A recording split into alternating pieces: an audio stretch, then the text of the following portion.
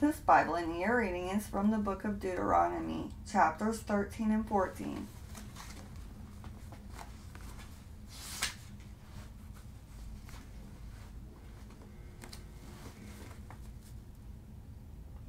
Chapter 13, Penalties for enticing to idolatry. Every word that I command you, you shall be careful to observe, neither adding to it, nor subtracting from it. If there arises in your midst a prophet or a dreamer who promises you a sign or wonder, saying, "Let us go after other gods whom you have not known, and let us serve them," and the sign or wonder foretold you comes to pass, do not listen to the words of that prophet or that daydreamer, for the Lord your God is testing you to know whether you really love the Lord your God with all your heart and soul. The Lord your God shall you follow, and him shall you fear. His commandments shall you observe, and to his voice shall you listen.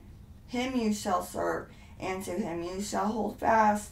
But that prophet or that dreamer shall be put to death, because in order to lead you astray from the way which the Lord your God has commanded you to take, the prophet or dreamer has spoken apostasy against the Lord your God, who brought you out of the land of Egypt and redeemed you from the house of slavery.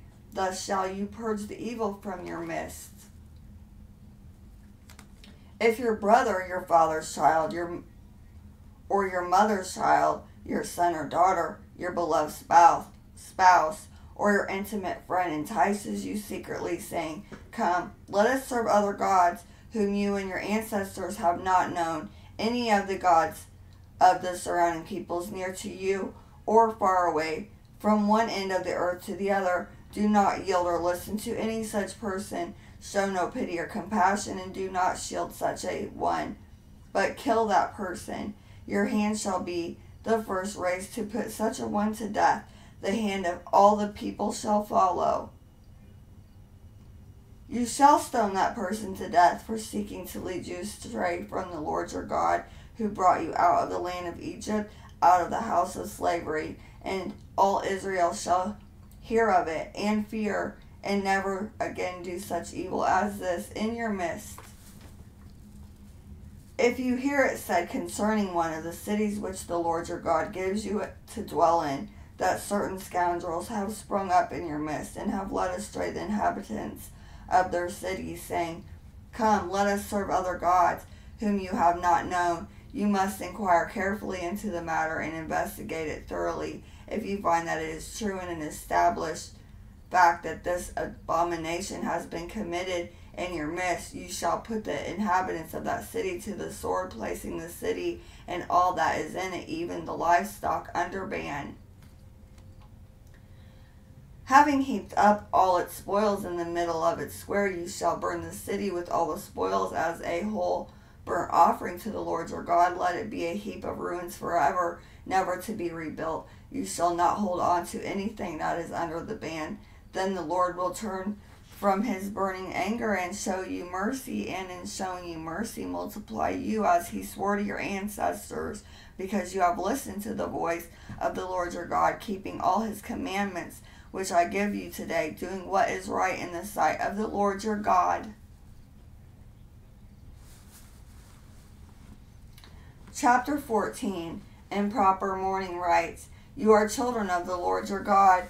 You shall not gash yourselves, nor shave the hair above your foreheads for the dead, for you are a people holy to the Lord your God.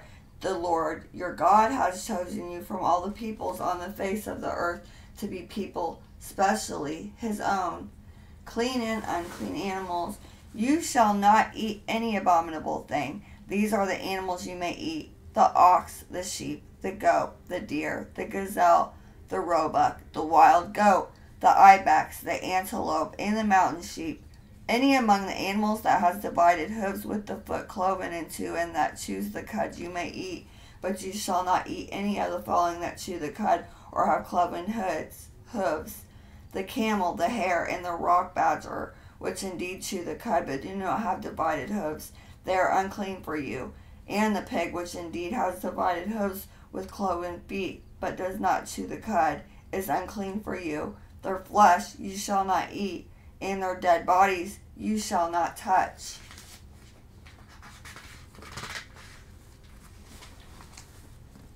These you may eat. All that live in the water, whatever has both fins and scales you may eat, but all those that lack either fins or scales you shall not eat. They are unclean for you. You may eat all clean birds, but you shall not eat any of the following: the griffin vulture, the bearded vulture, the black vulture, the various kites and falcons, all kinds of crows, the eagle owl, the kestrel, the long-eared owl, all species of hawks, the little owl, the screech owl, the barn owl, the horned owl, the osprey, the cormorant, the stork, and any kind of heron, the hoopoe, and the bat. All winged insects are also unclean for you, and shall not be eaten. Any clean-winged creatures you may eat. You shall not eat the carcass of any animal that has died of itself, but you may give it to a resident alien within your gates to eat, or you may sell it to a foreigner, for you are a people holy to the Lord your God. You shall not boil a young goat in its mother's milk. Tithes. Each year you shall tithe all the produce of your seed that grows in the field. Then in the place which the Lord your God chooses as the dwelling place of his name, you shall eat in his presence the tithe of your grain, wine, and oil, as well as the firstlings of your herd and flock, that you may learn always to fear the Lord your God. But if when the Lord your God blesses you, the journey is too much for you, and you are not able to bring your tribe, because the place which the Lord your God chooses to put his name is too far for you, you may exchange the tithe for money, and with the money securely in hand go to the place which the Lord your God chooses. You may then exchange the money for whatever you desire, oxen or sheep, wine or beer, or anything else you want, and there in the presence of the Lord your God you shall consume it and rejoice, you and your household together. But do not neglect the Levite within your gates, for he has no hereditary portion with you. At the end of every third year you shall bring out all the tithes of your produce for that year, and deposit them within your own communities, that the Levite who has no hereditary portion with you, and also the resident alien, the orphan, and the widow within your gates may come and eat and be satisfied, so that the Lord your God may bless you in all that you undertake. Thank you for listening. God bless you, and I love you.